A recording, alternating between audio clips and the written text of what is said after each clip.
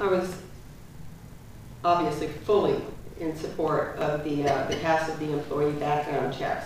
It was a long time coming.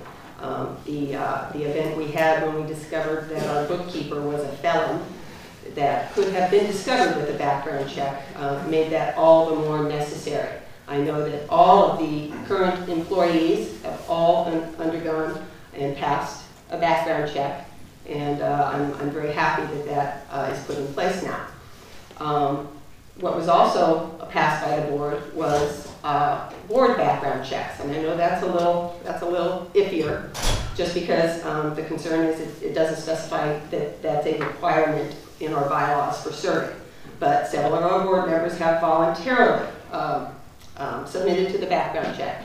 A couple of weeks ago, I contacted Executive Director Smock, and I asked him at my expense to put me through the PIPOA standard background check. And I did get it back, and I am happy to say that I am fully qualified to sit on this board, and I will be posting this on my website for everybody to see.